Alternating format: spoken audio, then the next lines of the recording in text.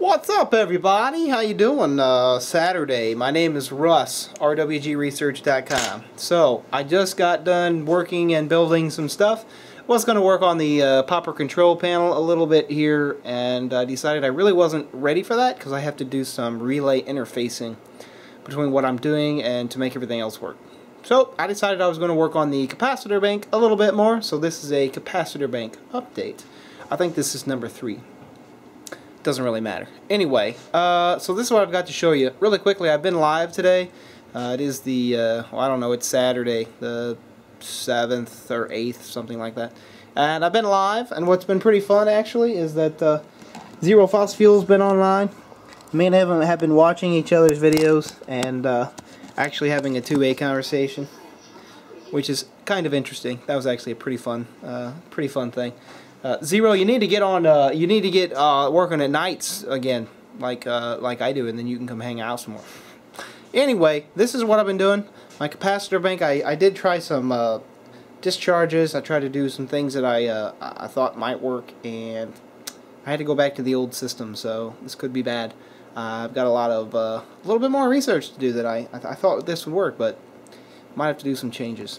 Nonetheless, here it is. I finally have it this far.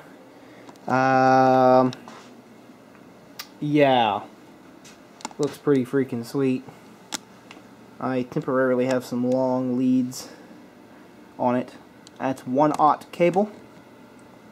I did go ahead and get 1 inch by 1/2 inch thick bus bars to put on the front, and I have them basically just coming out the front. And I did bend these angle pieces to come out and bend down. That was about the best way I could figure out how I was going to do this. Originally I was going to take, and you see my holes inside there, and I had holes inside of the bus bars. I was going to actually run like a piece of all thread down through there. You can see how the holes would match up, and you know, that all thread would be my bus bar, but that didn't quite work out. I wanted to make it accessible from the outside. So this is how I have it. I do have basically the two banks tied together with a big jumper here in the middle. You can see that's 1/0 cable as well. I just happened to have these cables. I took them out of some fork truck at one point in time and hung on to them. The same thing with these long leads here. And this used to be in one of those connectors with the ends on it, the quick connect. You can see I've been having a little fun doing some quick lower voltage tests. But anyway, I'll probably have to put some lugs on that or something when I get to that point. And I'll have to definitely shorten those things, or else I'm going to lose some power. The next thing I'm going to do is put some safeties. I have this old heater out of a heater like a furnace for your home. Used to be a 120. Or might have been a 240 volt furnace. Each one of these is somewhere around 11 ohms, and then one of them is around 25 ohms.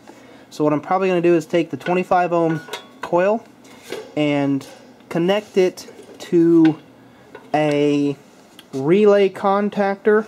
I've got a 100 amp relay contactor over here. This is a pile of mess, man. Here is my contactor. I might not need to use this one. I have no idea even where this came from. I just collect stuff when people give it to me, and this may have been a replacement part that wasn't really working correctly, but it's working. It's a 120 volt, I believe, so that's perfect, because I get a lot of junk sometimes, but anything that's a higher voltage will not let me use it most of the time because it's like 480 volt coils and stuff. I hate that. So anyway, this is a 120 volt coil, but it's a 100 amp, 8 kilovolt. Basically, that's my ratings. You can see my horsepower. Anyway, I'll be using 350 volts. So I can drop basically what I want to do is I'm going to put a little bit of circuitry on this thing, safety circuitry. And what's going to happen is I'm going to need to have it plugged in to the wall and activated in order for this thing to work. And then when it's not plugged in, or if I lose power, it will automatically take this contactor, turn it off, and it will automatically discharge this capacitor bank across this coils here. Okay, so that's going to be my circuit. That's going to be my safety. That way nobody gets hurt, including myself. I know you guys are, a lot of you are pretty worried about this. I know what I'm playing with here. It can be extremely dangerous. One wrong move and poof. So I do know that, and I am taking precautions. One of them is setting up a safety circuit so that if anything were to happen, or if I want to make sure this thing is dead shorted out, I can do that. So just so you guys know, I am taking my precautions, and definitely safe, not sorry. The other thing I did do is put you can see a plastic all the way around, all these sides, back side, front side. I also do have some, let me set this down. Have this on some casters. There we go. So that I can push it around. I will have to put something on the front yet, because I haven't gotten that far. But basically I can wheel it around, do whatever I want, move it around. So that's always a good thing. But yeah, that's what I got for you guys today. Capacitor update. And as soon as I figure out some of my circuit, now that I've it doesn't quite, the circuit I put together didn't quite work the way I thought it would, so I'm going to have to rethink it. I was using a flyback to try to jump the gap to make the particular gap and allow the voltage to discharge across my leads. I did play with it on the live show today. As you can see, I got it up to about 100 volts, and I did some damage. Check that out.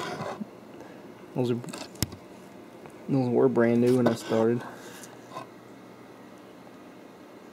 Definitely discharging some amperage. And actually it was pretty cool.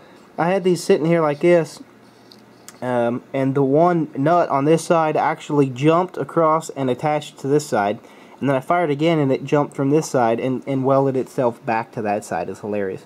I did do that on the live show. I just got done. The live camera's up here. It's been watching me and Z talk back and forth. That's been kind of fun. And if you want to watch that live footage, I believe that's youtube.com/RWG Research Live, I believe is what it is.